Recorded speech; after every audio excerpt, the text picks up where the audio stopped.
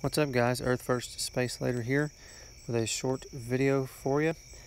Came across something from my childhood. One of my favorite movies was Walt Disney's The Sword and the Stone.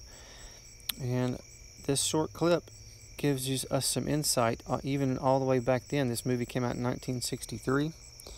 We know that Disney and NASA are intimately tied together. And they love to leave us little clues in their movies. So what we have here is, this clip is going to show you the Wizard Merlin, the guy right there in the blue robe with the big white beard.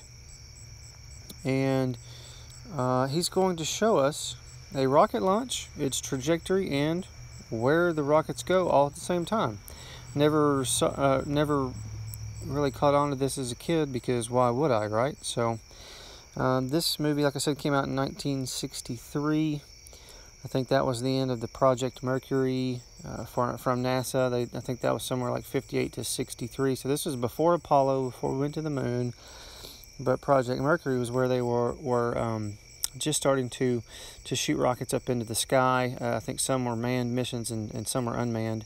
They were trying to sell this idea that they were going to shoot rockets up into space. So.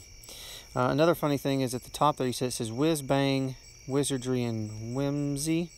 If you don't know what whiz bang refers to, one, it can be just sensational or fantastic, but it also refers to, in World War I, they had some tanks or cannons that shot certain caliber shells out, and they called them whiz bang because you heard the whiz of the bullet before the bang of the cannon, because they were traveling faster than sound.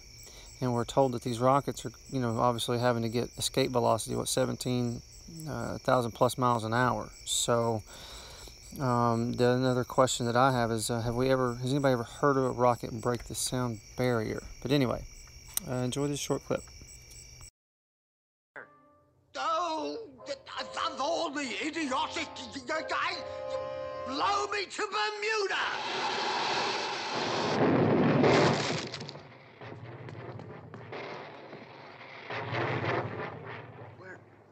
Where did he go? To Bermuda, I suppose. Where's that? Oh, an island way off somewhere that hasn't been discovered yet.